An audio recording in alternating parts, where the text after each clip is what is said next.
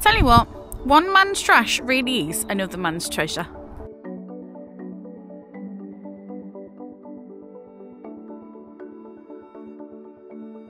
Let's get some rails, Simon. Let's do some rails. We are going to be putting rails over the top of the mesh that we've just put in. We've also got brand new rails that we are going to be putting onto the mesh that we put up before. This post is curved and we've got the mesh on that side, but as you can see, because it's also higgledy-piggledy, it's tight in the middle, loose on the top, like this. So I'm thinking, if the post is on this side, it's on a flat side, and we can also pull this back and pin it to the rail all the way along. I tell you what, it is so much easier to do these kinds of things when you've put the posts in yourself, because you know that your posts are straight, that they're in far enough, that they're not going to be wobbling around all over the place. But like I've said before, we're using what we have. And yeah, we're on a budget, so this is as good as we can do at the minute. And plus, look how far out this post is. That's what we're working with. It's difficult. But it really is fantastic learning curve. It's great to be learning all these new skills. Neither of us have done anything like this before, so it's super. Nothing is straight. No. Can't push it back straight. No, it's solid.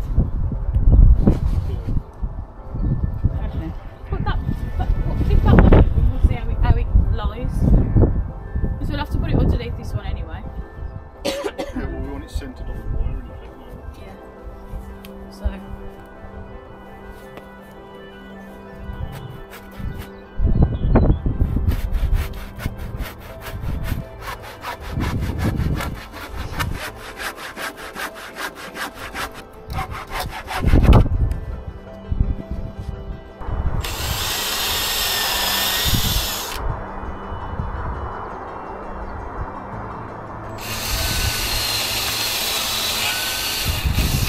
A really good idea to put the rails, these rails, this side.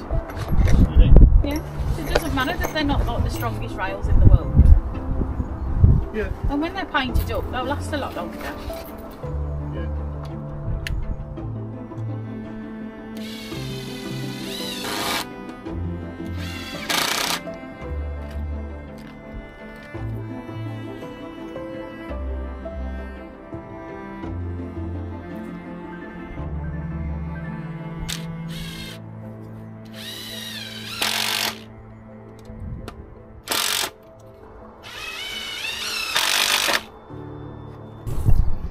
So that's the first one in. Really happy actually, because we've been able to use the screws that we salvaged from taking the old roof off the stable. How good is that? I do like to recycle. Rustic, Simon, it's rustic. Is that going to be alright to there? I'm absolutely loving this. Recycled screws, recycled wood. It's making it look super. It was all free. I love things that are free.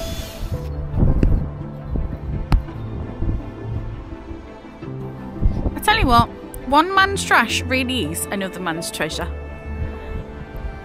When we picked up this wood, it did look like an absolute pile of, well, firewood.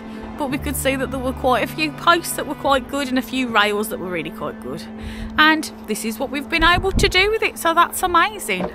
I think it's making a real difference already.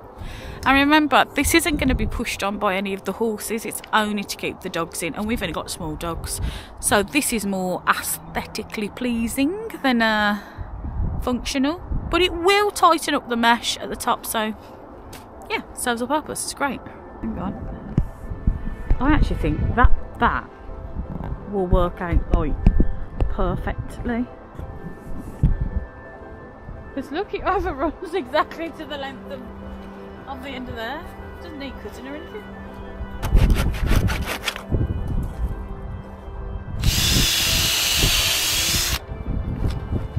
Gonna put the tacked tacks into the meshing at the back now, so that'll really tighten all that up. And the best thing is we've left an overhang where the brambles are, so we can tack the mesh to that and then weave the brambles through. So that's absolutely perfect for what I was thinking. See how everything just works out exactly how it's meant to.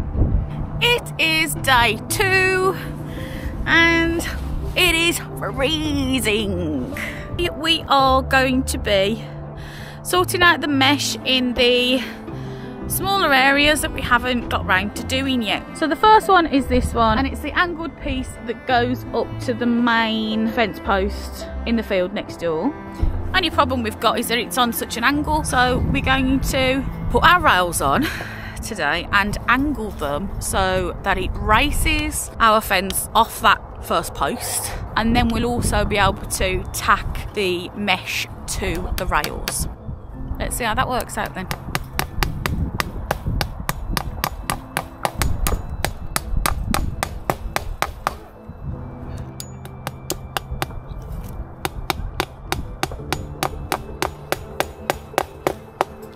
I think that's enough, Hayley? Yep.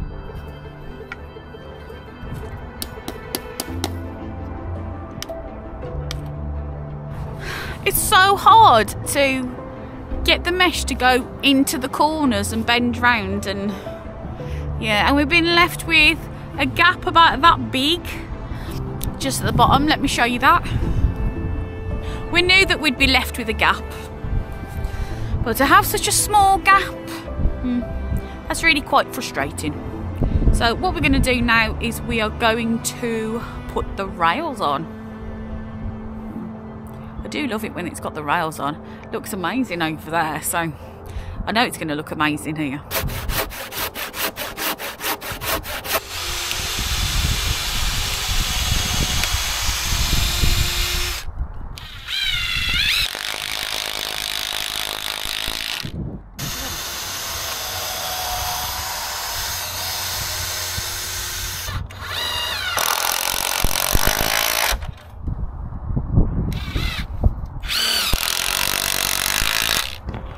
Well, that's the first one in.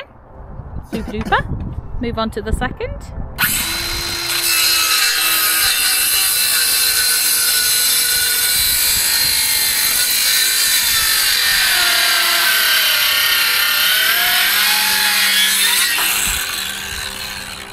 That smells wonderful.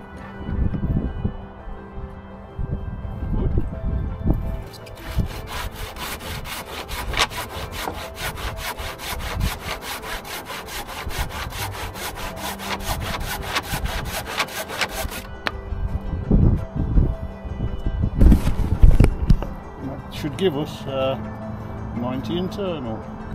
So Simon's cut the 2 rails at 45-degree angles so that they'll fit at a 90-degree angle. So what we're going to do now is put them on the corner, and then we're going to join the 2 ends together. Oh, it'll be like a seamless joint.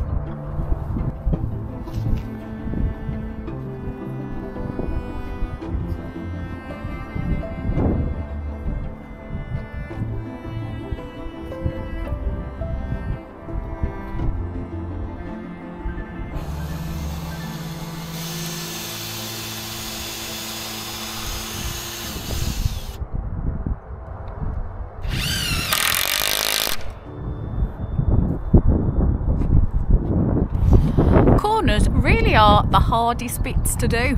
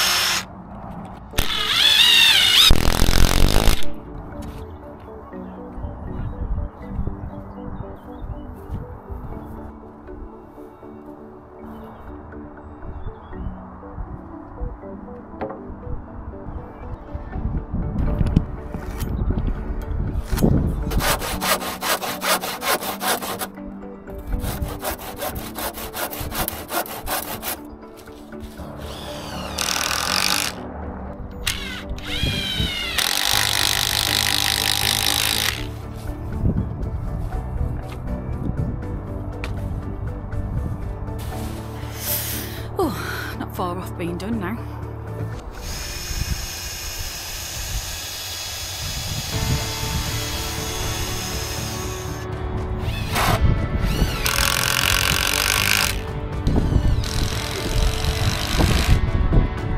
That's the last one in, and it fitted like a glove. So let's have a look all the way around.